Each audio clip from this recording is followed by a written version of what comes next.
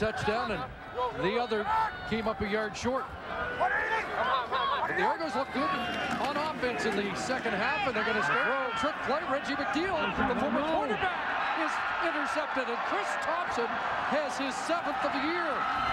Edmonton with 3 in the game, and he's finally angled out when it looked like he had a little room down the sidelines, but Chris Thompson has his 7th of the year.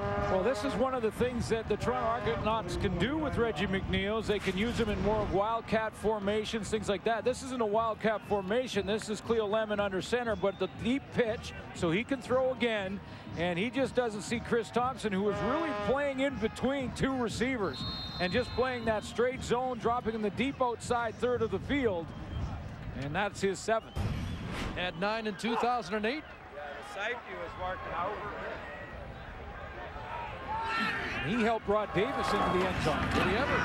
Here's Brad Lester. And Lester corralled as Kevin Iben on the scene again. And for Kevin Iben, that's 7 tackles already on the afternoon. And 64 coming in, so he's over 70, which leads his football team. He has a couple of interceptions as well.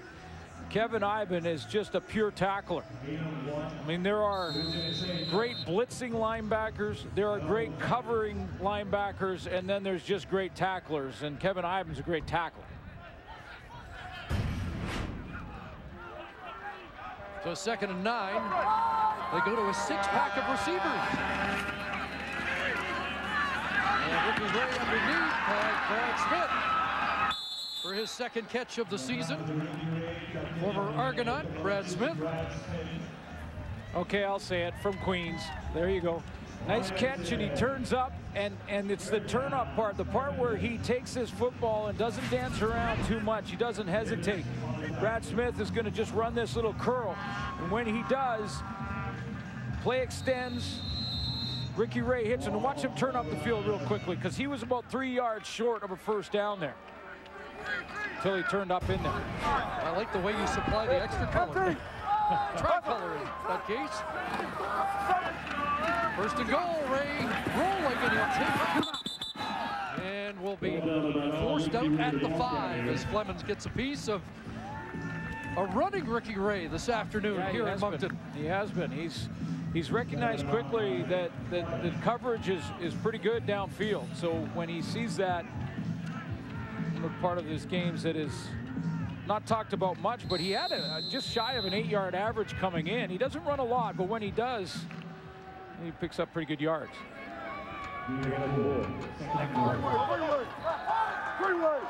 Eskimos are last in points off turnovers this year, trying to make that Thompson turnover a touchdown. And Ray into the end zone, and overthrew Jamaica Rector, and Willie Pyle has the interception. And the 3rd big play of the game for Willie Pyle. Involved in 3 Argonaut takeaways, and he'll work the crowd here in this home game for Toronto, as Pyle and the Argo defense snuffs the Eskimo chance. Shop at Safeway. Jamaica Rector, I know this interception goes in the Ricky Ray column, but Jamaica Rector's going to bail on a route here. He gets jammed at the line of scrimmage and just sits down. He's supposed to run the corner route there. You can tell that's exactly where Ray wanted to throw it. The Eskimos have turned it over 3 times in the game. Willie Pyle has been instrumental on all 3, and now has 4 interceptions on the year. Yeah, and I don't want to take anything away from the play by Pyle, but this is a receiver who gets jammed at the line, is supposed to run corner. Ricky Ray is throwing this football to a spot. When he gets jammed, he quits on the play, stops right there, sits down. Now that ball's already gone to that corner. Willie Pyle just flows over to it. Jamaica Rector just decided to make it up as he went along there.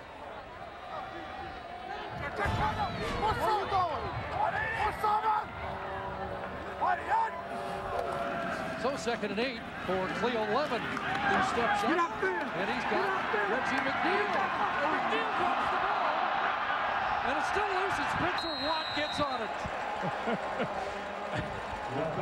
Well, we've seen a little bit of everything in this game this afternoon. I mean, seen some fumbles, some forced fumbles. And some lobster fingers. I was going to say a little bit of lobster butter, I think, on some of the fingers Reggie McNeil attacks it. We talked about that in the first half. He heads upfield, wasn't looking for the sideline at all, but just loses the handle.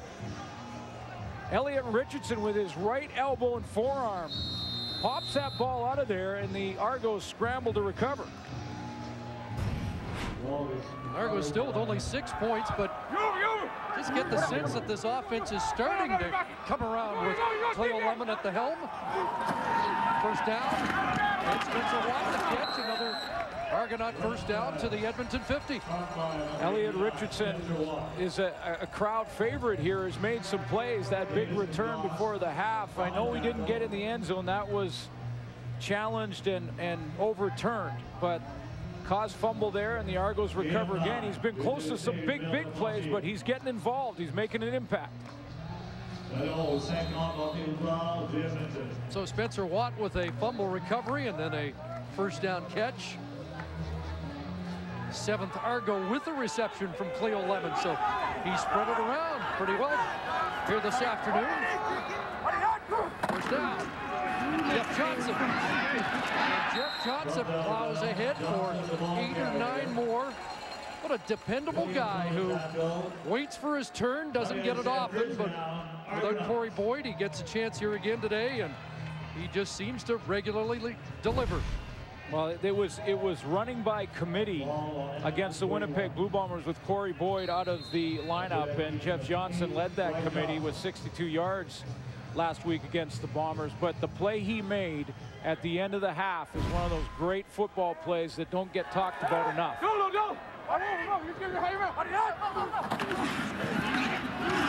Back to Johnson this time, and Cleo Lemon takes off, and Lemon with a first down run. Pulled down by Larry Burdine, but the Argos are marching here in the third quarter. You know, and Jeff Johnson doesn't have the ball here, but he's the play fake guy. I want to go back and show you another small thing, a little fundamental of football. When you have play action fake here, and the quarterback's going to keep it, Johnson right here, he sells it. Like, he just doesn't let the ball touch his stomach and then look to the side. He sells it with his hands folded over like he's got the football. That buys some more time for Cleo Lemon. Good play of the drive. Jeff Johnson again. And he's down around the 22-yard line. Let me show you that disguise from a different angle and just show you what I'm talking about a little clearer. Here he comes. Now watch the play action fake here. This is a small thing, but he's got his arms folded across his body like that, just to sell it for a little bit more for the defense. They take one more step. That gives Cleo Lemon a little more room to the outside. Small things, little fundamentals that make a big difference. His hustle at the end of the half was huge, and he's showing us some of those fundamentals on every play. Andre Dury, Jeff Johnson, Ricky Foley, all graduates of the York football programs. Is intercepted. Jason Goss has got one. As the turnovers continue here, Rob Murphy will jolt him out, but this one it looked like the Argos had something going.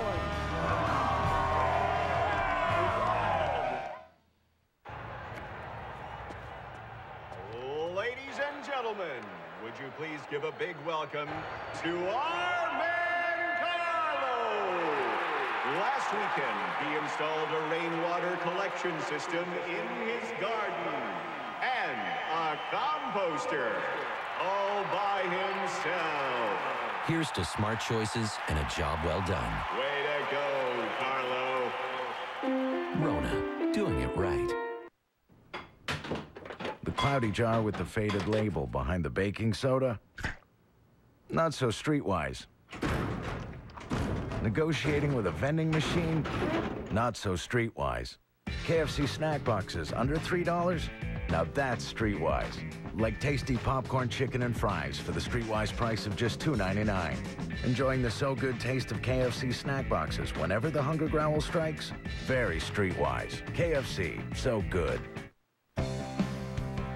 Your child could be the next Scotiabank Kid Captain to win an exclusive CFL experience that only Scotiabank can offer. A chance to step into the game with their CFL home team and be on field for the game coin toss at regular season or playoff home games. Or the grand prize, Scotiabank Kid Captain for Grey Cup 2010 in Edmonton. Step into the game at ScotiaKidCaptain.com. The NFL action continues tonight with an AFC battle as the New York Jets travel to Miami to take on Cam Wake. And the Dolphins live coverage begins here on TSN 7 Eastern, 4 Pacific. Of course, the Dolphins, Cleo Lemons, last team in the National Football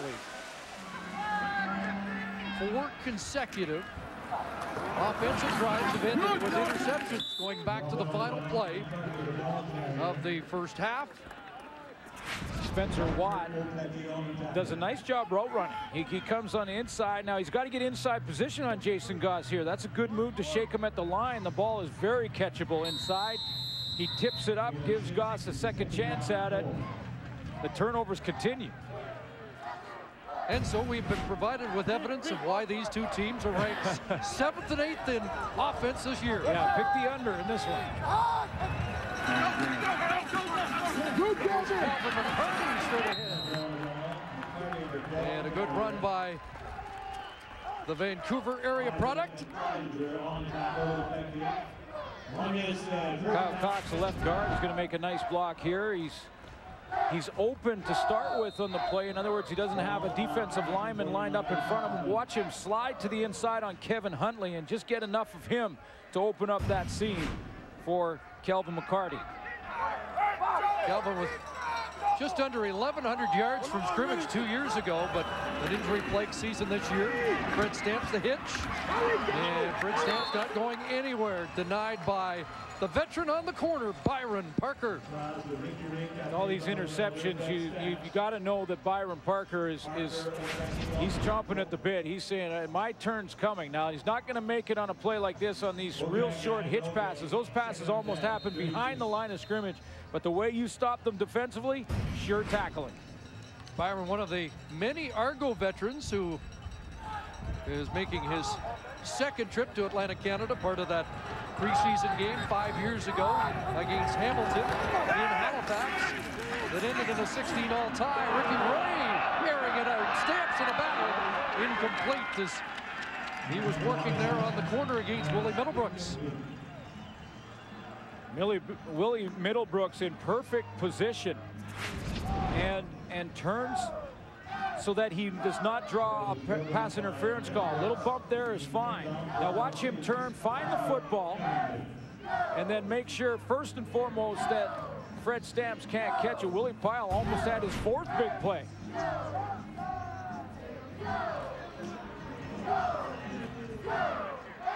So the Eskimos have to kick it away, and we have yet to register any points in this third quarter.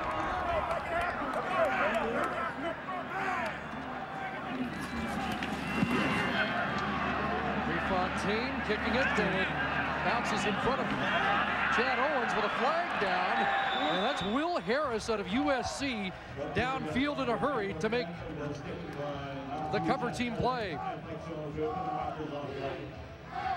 Hey, Pete. Flag on the play. Hey, Pete. We will sort it out when we come back to Moncton.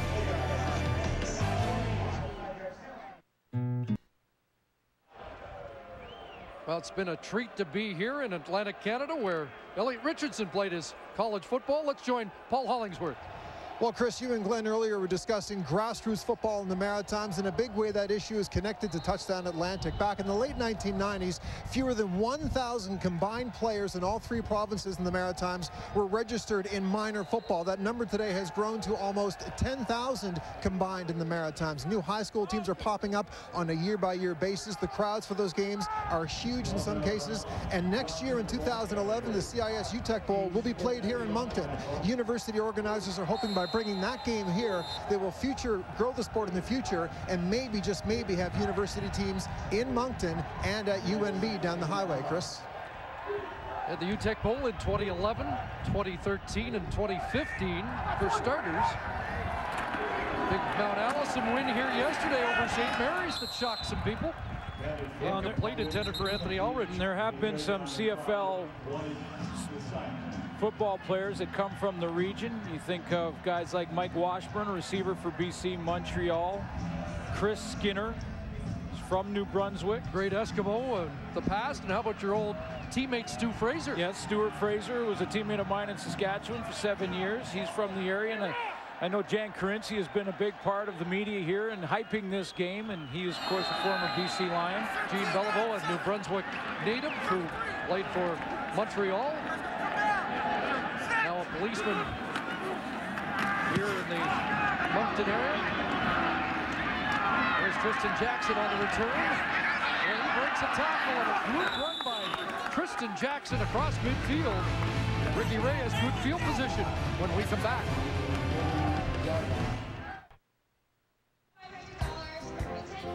NHL on TSN preseason action continues Tuesday night, a doubleheader. First it's the Sabres and the Senators at 7 o'clock Eastern. And following that, Calgary and the Phoenix Coyotes will meet 9:30 Eastern, 6:30 Pacific.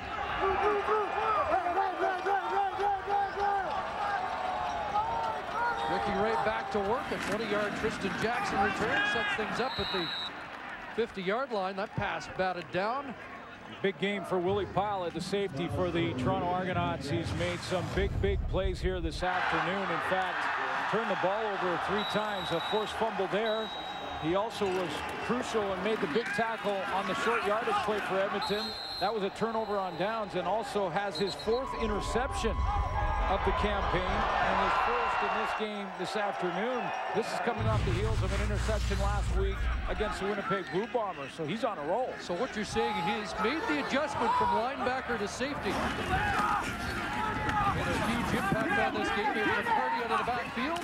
Calvin McCarty will be stopped about a yard short of the first down, but extra yard or 2 after contact to make it interesting. But Willie Pyle's had a splendid day at safety for the Argonauts. Yeah, and you know, I compare that transition, and you mentioned it, and I think it's a brilliant move by the Argonaut coaching staff to take him from linebacker and put him into a leadership role at safety, where now he's calling the defenses, he's getting a young secondary together and making those big plays. And I compare it to when Baron Miles made that same transition. BC Lion is now coaching there, but went from halfback, started at corner, moved into safety, and really made a career of it in there. And Willie Pyle can play for years at that spot. There's a big gamble for the Eskimos. It's 3rd and about a yard and a half to 2.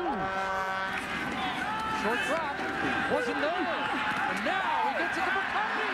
Calvin McCarty, foot race, touchdown. Flag on the play when it looked like Calvin McCarty had scored. Let's see if this is coming back. Willie Pyle was being blocked by Matthew Bertrand, and he's indicated